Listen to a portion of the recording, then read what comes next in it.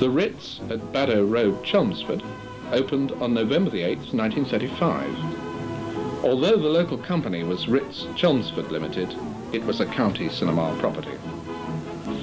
A pleasant feature of the front elevation was the illuminated glass column mounted on the left, flanked by brickwork.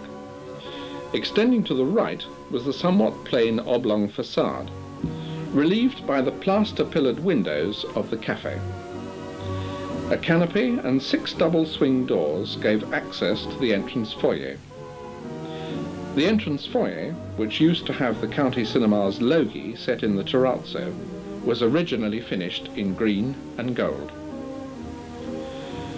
1,748 people could be seated in the theatre, which, although simply finished, was very pleasing to the eye.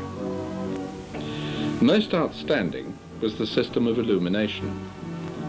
3 coves stretched across the ceiling and extended down the side walls to culminate in a modern wall treatment. The lighting the coves used to contain gave a restful, soft light.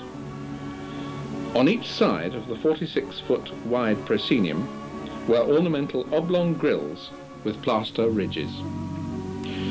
The seating was in jade green, as was the carpet, and the curtains used to be silver-faced, with orange side legs and valances.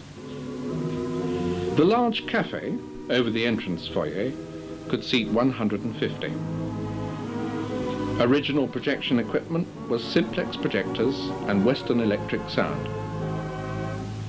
Architect of the Ritz was Robert Cromie. The theatre was renamed Odeon during 1947 and was closed by the Rank organisation on October the 17th, 1981. In July 1988, the building remains derelict, but replacement cinemas have been promised in any redevelopment.